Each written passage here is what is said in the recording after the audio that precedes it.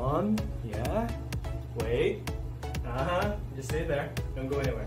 No. Don't stay. Okay. So, greetings, ladies and gents. We are group number 1 under supervision of our wonderful coach, Bulan. Okay? In this group, we have Khryzelle, Lorilla, Fritz, PACSON, CUENCA, Alysa, PONSARAN, Hideaki, KATO, and me, MANGUBAT. Today, we are going to present you tips and tricks and facts and even brief history about table tennis to ensure your victory. So, let's pass you around to my friends, shall we?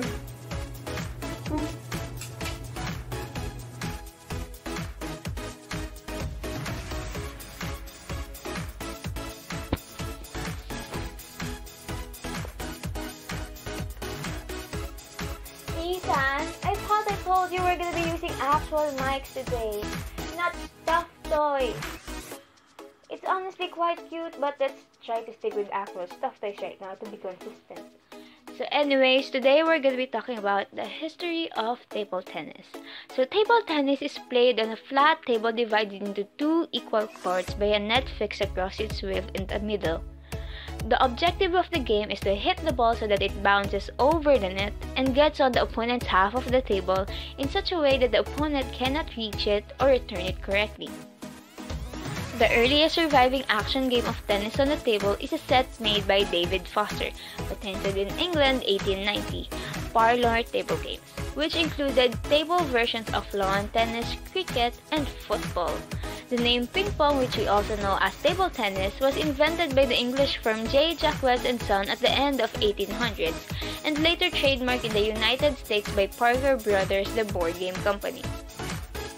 The game actually quickly caught on, and by 1901, tournaments were being conducted with over 300 participants.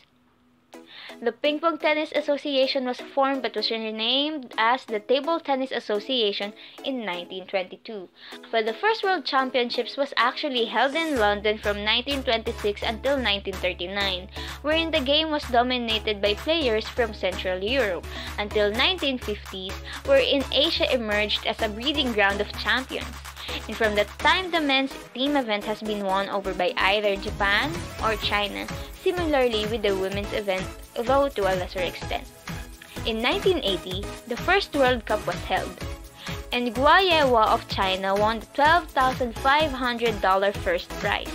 Table tennis became an Olympic sport by 1988 with singles and doubles competition for men and women as we all know it today. So now that we're done with the history of table tennis, let's go on to the important terms that we need to know in table tennis. So I'm gonna pass this little stuffed toy back to Ethan.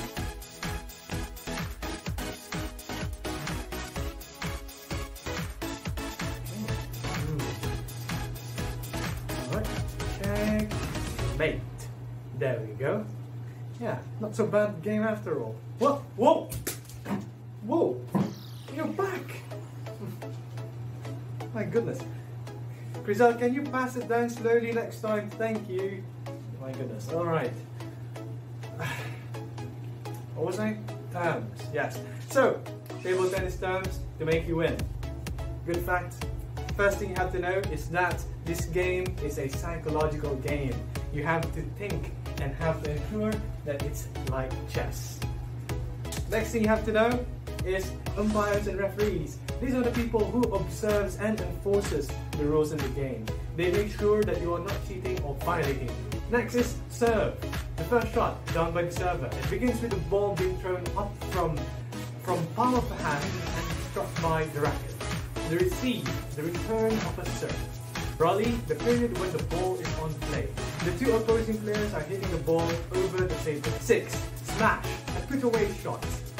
It is when your ball has enough speed and ensures that your opponent cannot make a return. So, another put-away shot, point. What's that? Okay.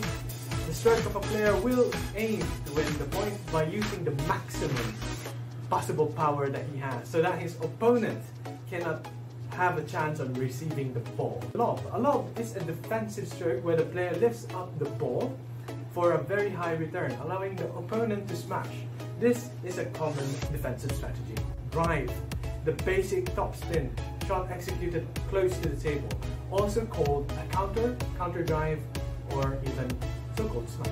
Up shot is when the opponent is far from the table, lobbing the ball back to you, and you try to block the ball gently to keep it as short as possible, making the opponent run in frantically to play the ball. So those are some simple tips and terms for you guys. Now, we're going back to whatever. Let's go down. Where's my first game?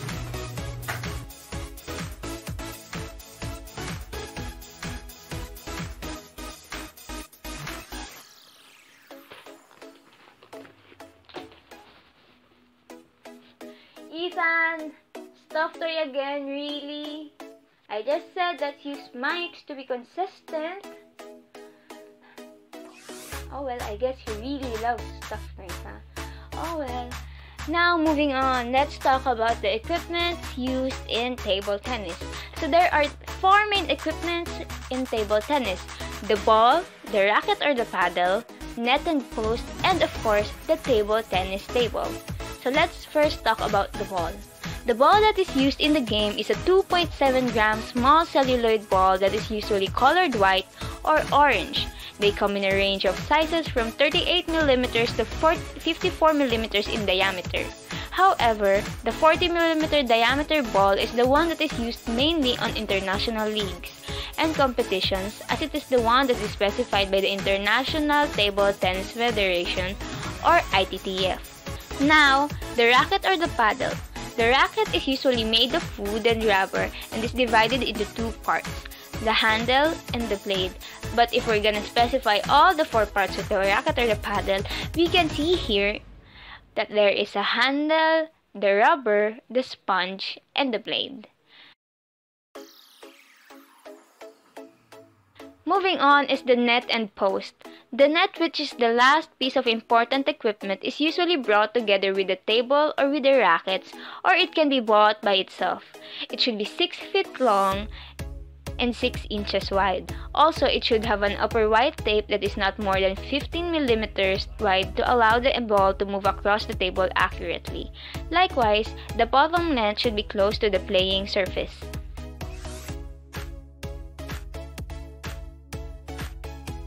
Now we talk about the table tennis table. This unit is often regarded to as a ping pong table. This is a wooden or metal equipment in which the game is played.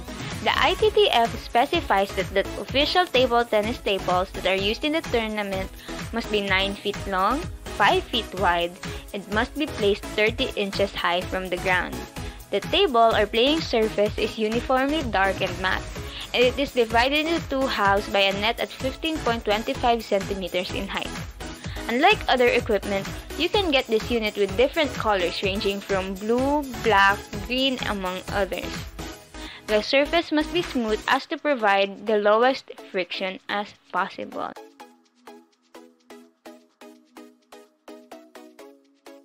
Singles game and doubles in table tennis.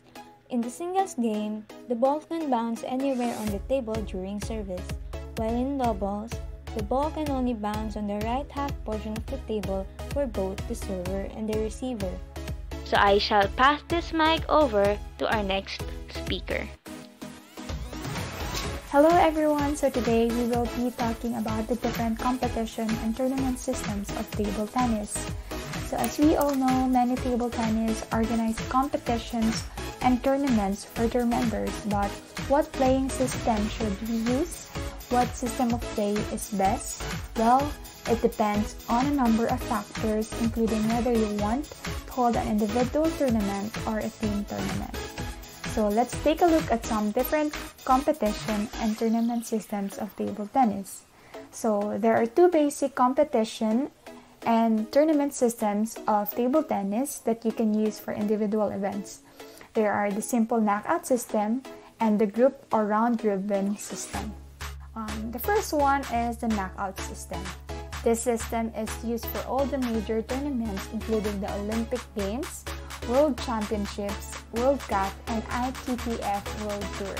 So how it works. Players are allocated in pairs.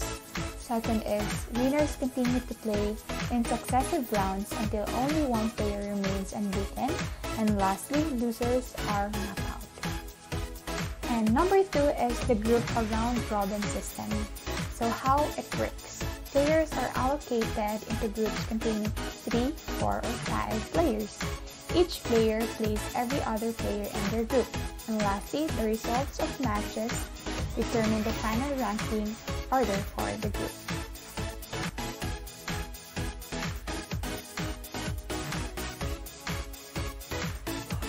Okay. Hi guys, now let us talk about the basic rules in table tennis. Table tennis is a very simple game. It is played up to 11 points only with best of 5. Now I have 5 basic rules and it is very important rules to learn. Now first rule is during service. When serving, always toss the ball high so that your opponent can see and the umpire can see. Toss it too low, it will be a fault and it will lose you a point. Second rule is your service must always touch your side first before hitting your opponent's side. Third rule is you have 2 chances in serving. So when you start the game, that's your first serve, and when you win a point, it will be your serve again. After that, your opponent will serve to you 2 times also. Now the fourth rule is you should not let your service touch the net. This may cause distraction to your opponent. So with that being said, it is called a let or fault. When let is fault, your service, you will do it over again so that there will be no distraction to your opponent with return your shot. This can be done many times in a single game, but it is strictly to avoid it. So the last rule is the rotation. It is important to know the rotation because when you're playing table tennis, there's a difference in singles and there's a difference in doubles. In singles, it's very easy. Your ball can touch the other side anywhere when you do the serve. But in doubles, always remember where your opponent is or who are you going to serve with. So if your opponent is on the right side, your service should be also on the right side then. So always remember that 5 basic rules. Okay?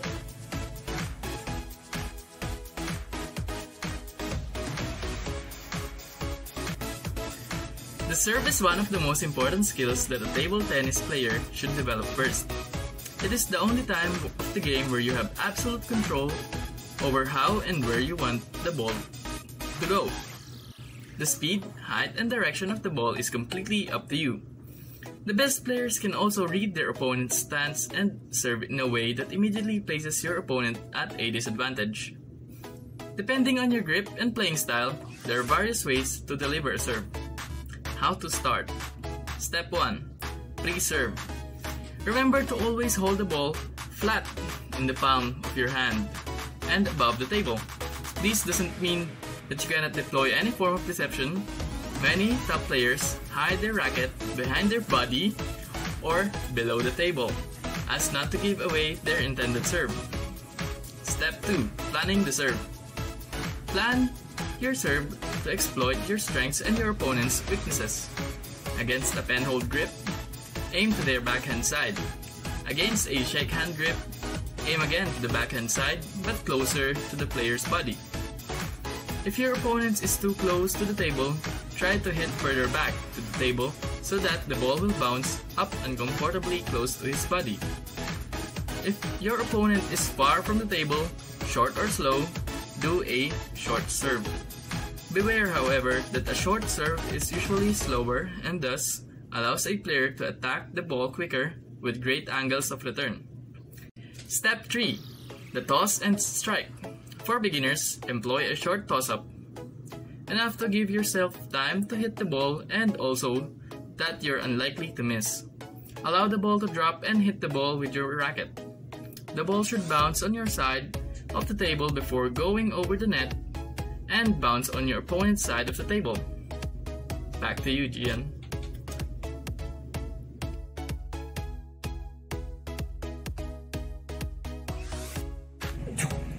Hello guys, so let's now talk about scoring in table tennis. Scoring in table tennis is very simple, especially during singles. Because in singles, you have the whole court to yourself, so your chances of winning is very high. But it's kind of tiring also. But how to score? It's easy. You just have to make a shot that your opponent will find it hard to return it back to you. In order for you to do that, you must make your opponent move from left to right or back and front, and always hit the hardest shot possible. Meaning, make it more powerful, make it more hard to catch. That's how you're going to win the point. Very simple. You have to do it for like 11 times to have 11 points. That's it. 1 point. You can also learn that when your shot didn't hit your opponent's score, it is considered outside. So always remember that. That's it.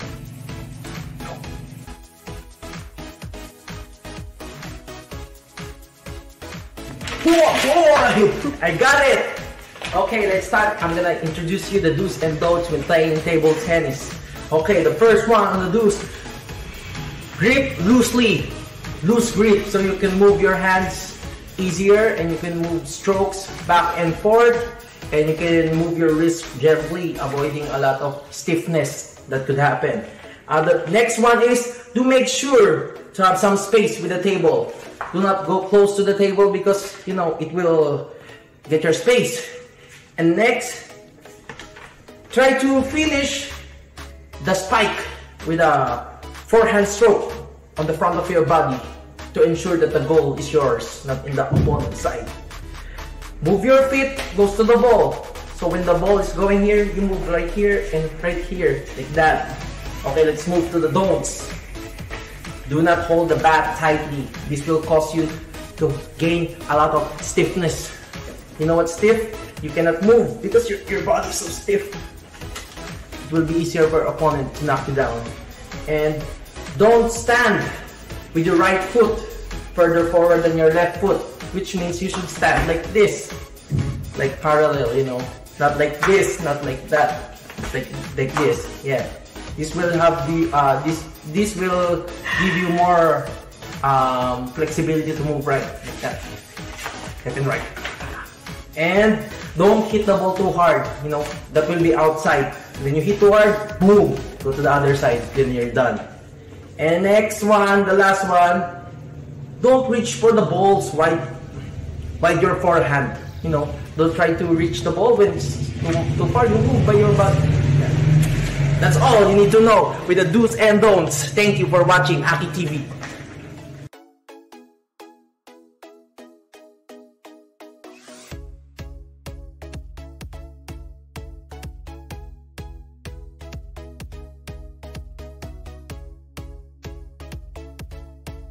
In conclusion, we hope that after going this video, many of you have developed many different skills as well as improved previous skills. But most of all, we hope that you have developed an enjoyment that you can carry with you through the rest of your sports life. That's all. Thank you.